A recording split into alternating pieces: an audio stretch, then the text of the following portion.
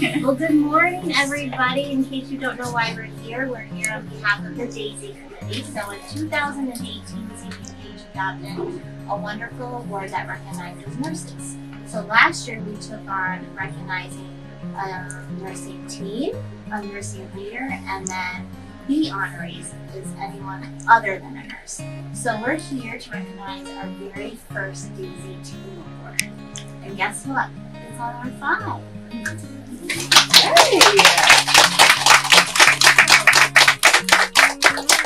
DAISY started with a family. They had a family member named Patrick Barnes who passed away of an autoimmune disease, and they wanted a way to recognize the wonderful care that they received from healthcare workers. So that's how DAISY got started. So let's recognize who got awarded. So Kayla's going to read the wonderful story that was presented by the family.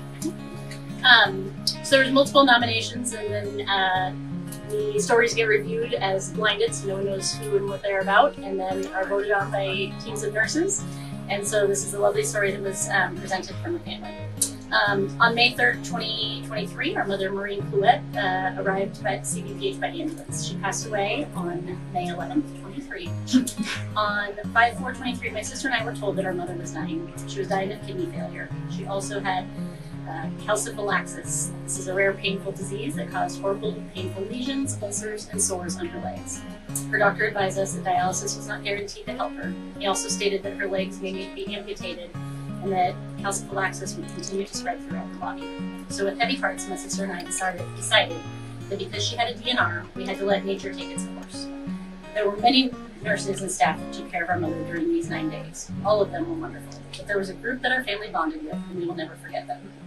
Ashleigh, Heather, Jen, and Lizzie on our 5.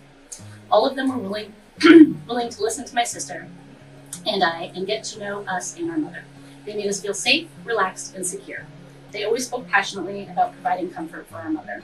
All of them always took the time to answer questions we had. It didn't matter how busy they were, they made us feel like our mother was their only patient. Each of these women got to know our family and our mother. They know how to treat and take interest in their patient and family on a personal and professional level. They heard things that were not being said. They kept us informed of all changes and were very knowledgeable when we had questions. May 10th was our last night there. Ashleigh and Jen were on duty. They were wonderful. They were in the room at a minimum of every 15 minutes to make sure our mother was comfortable.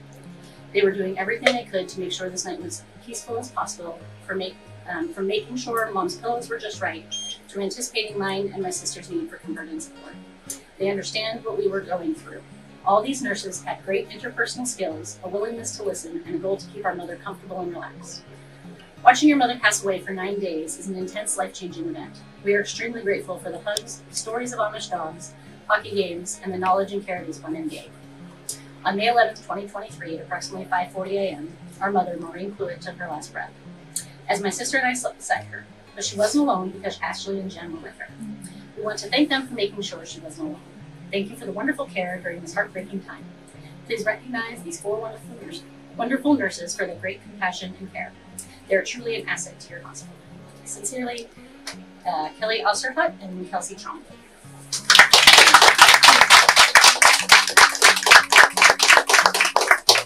So with the DAISY team recognition, we have a wonderful plaque that you can hang with honor on the unit. And then there's also some certificates for everyone.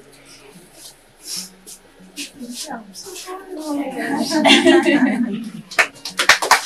gosh.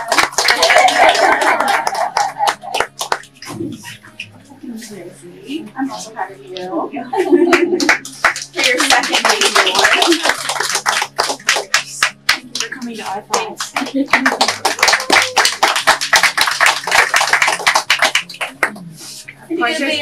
And a banner, which you guys all get to get a photo op, and some cinnamon buns to celebrate. So thank you. Thank you.